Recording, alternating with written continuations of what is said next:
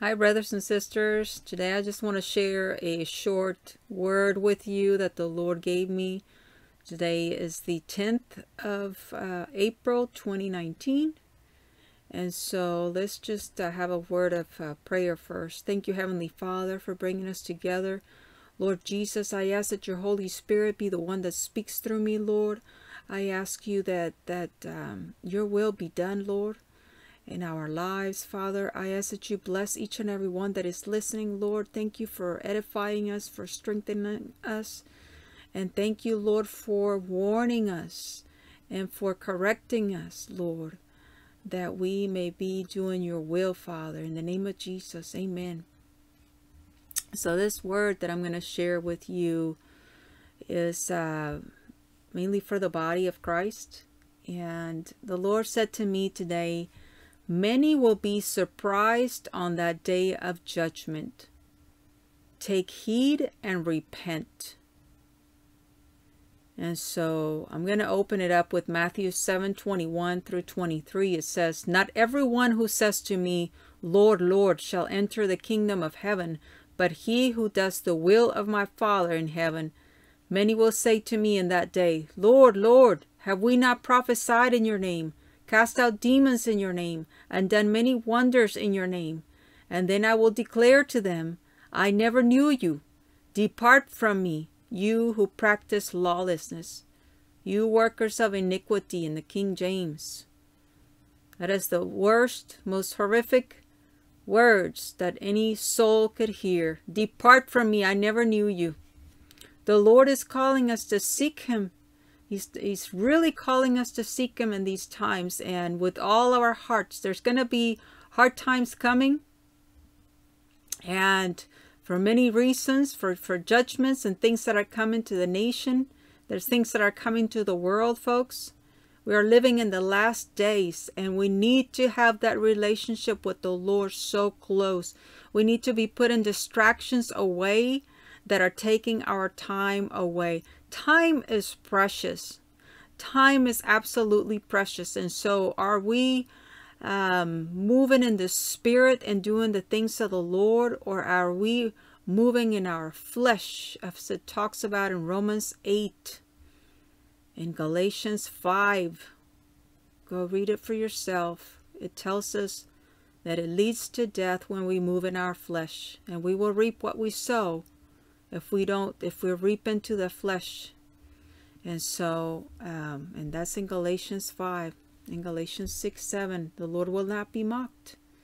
And so like I said, there's going to be hard times coming, and we need to have that relationship with the Lord so close that we are able to hear his voice. This is not a message to bring condemnation to anyone, but it's a message for all of us to realize the times that we're living in, and for us to cut off and put away the things that are distracting us, the things that are taking us away from the Lord, the things that are moving us away from the truth. There's a lot of voices out there today, a lot of voices, and they're not all from the Lord. We need to test the spirits. We need to test that it's aligning to the Word of God. And again, we can't be carried away with every wind of doctrine. The Lord said there's a rude awakening coming to many who profess that they're mine. They profess with their lips that they're mine. They honor me with their lips. And it tells us in Mark 7:6 through 8. "Well did Isaiah prophesy of you hypocrites, as it is written, 'This people honor me with their lips, but their heart is far from me.'"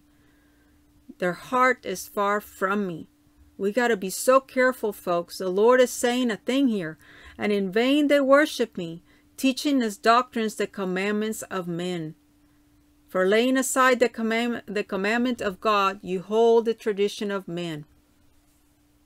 Thank you, Heavenly Father. I'm trying to think of another scripture that speaks about how it's in the book of Titus.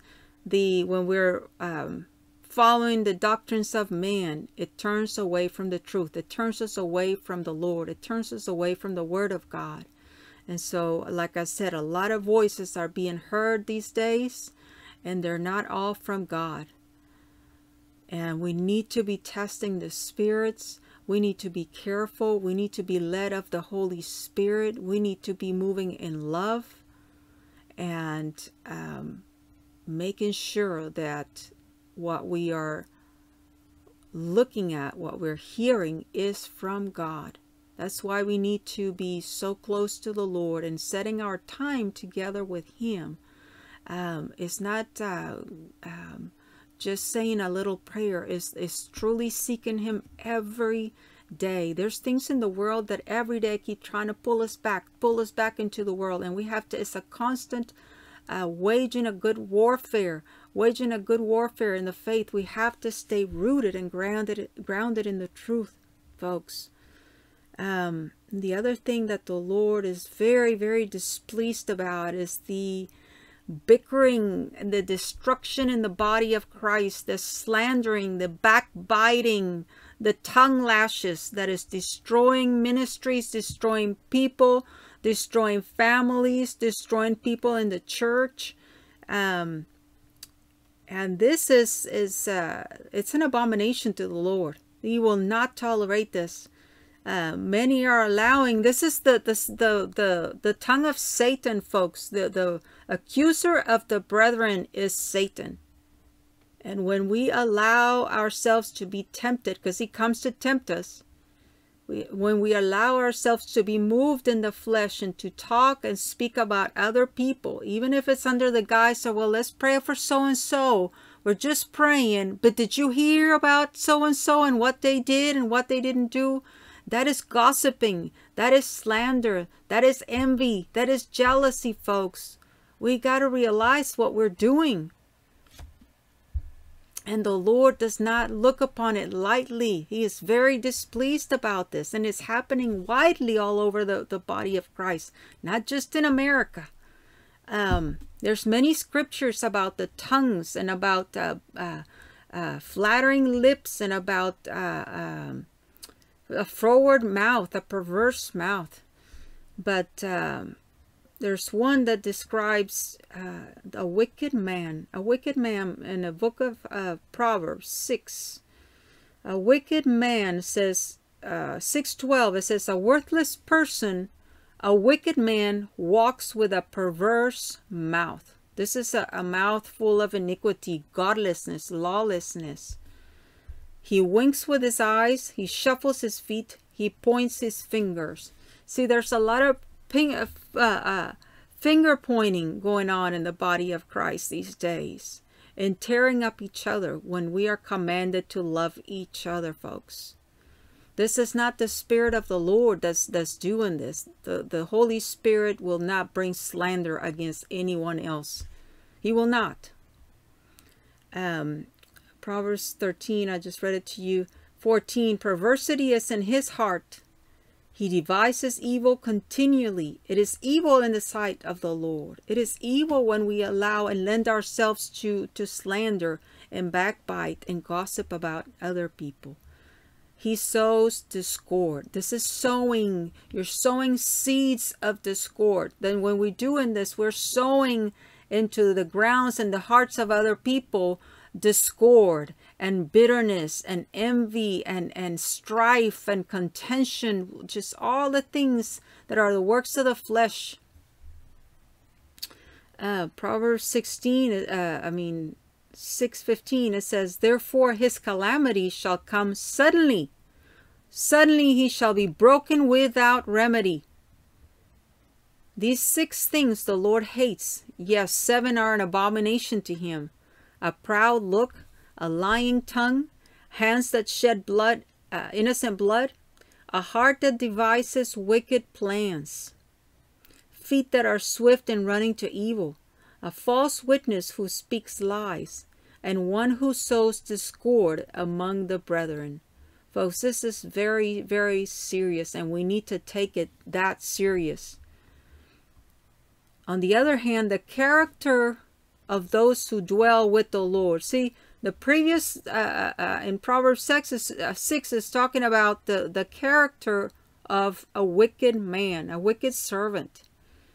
The character of those that dwell with the Lord. In Psalm 15:2 it says, he who walks uprightly and works righteousness and speaks the truth in his heart. He who does not backbite with his tongue, nor does evil to his neighbor. See, are we seeing the contrast, folks? He does not backbite with his tongue and does no evil to his neighbor. Speaking about someone else is doing evil to that someone else, whoever it is, regardless to who it is. Nor does he take up a reproach against his friend. He won't take up, or he won't tolerate that gossip coming to you. You won't tolerate it. You will turn it away, and you will not participate in it. In whose eyes a vile person is despised, but he honors those who fear the Lord. And we have to fear the Lord. He who swears to his own hurt and does not change. This is still the character of those who dwell with the Lord. Psalm 15:5, he who does not put out his money at usury, nor does he take a bribe against the innocent. He who does these things shall never be moved. Shall never be moved. And so, shall never be moved from the truth, from the word of God, from obeying the commandments of the Lord as the Lord commands us. Thank you, wonderful Jesus. Folks, I wanted to bring this word because the Lord stirred my heart up so much. And it's not the first time. There's so much discord and bickering in the body of Christ. There's so much falsehood going on. There's a lot of false doctrine. There's a lot of destruction between each other, between ministries, between each other in the same body. And people are coming out of churches hurt, wounded, and we're just bringing in roots of bitterness and resentment and hatred. And it tells us in the book of 1 John that hatred is as the sin of murder. In the book of 1 John chapter 3, verse 10, it says, in this the children of God are manifest, and the children of the devil. Whosoever does not righteousness is not of God, neither he that loves not his brother. For this is the message that ye heard from the beginning, that we should love one another. Not as Cain, who was of that wicked one and slew his brother. So we're bringing destruction, and it's a murderous spirit. And wherefore slew him, because his own works were evil, and his brother's righteous. He was envious. Marvel not, my brethren, if the world hate you. We know that we have passed from death unto life, because we love the brethren. Because we love the brethren. He that loves not his brother abides in death. Whosoever hates his brother is a murderer. Whosoever hates his brother is a murderer. It's equal to murdering.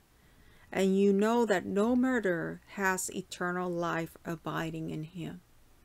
And so the Lord is bringing a stern warning today for us to watch what we're saying, to watch what's in our heart, to get into repentance with the Lord every day, to repent before the Lord as many times as it takes, to forgive those that hurt us, to love their brethren, to not be backbiting, and to seek the Lord. We have to seek the Lord, and with every word that I give you, take it to the Lord and seek Him. Seek from the Holy Spirit what He has for you and for your family and your household, in your area, in your nation. Thank you, wonderful Jesus. I love you guys. I bless you. I pray that you share this. I pray that the Lord touches you, that He uses you, He empowers you, and that He blesses you overall. In the name of Jesus, I pray that you're saved. If there's people out there that are listening to this and you are not saved, you have not received the Lord, I pray that today you make that decision and give your heart to the Lord. Make sure your names are written in the Lamb's Book of Life, and that your soul is secure, and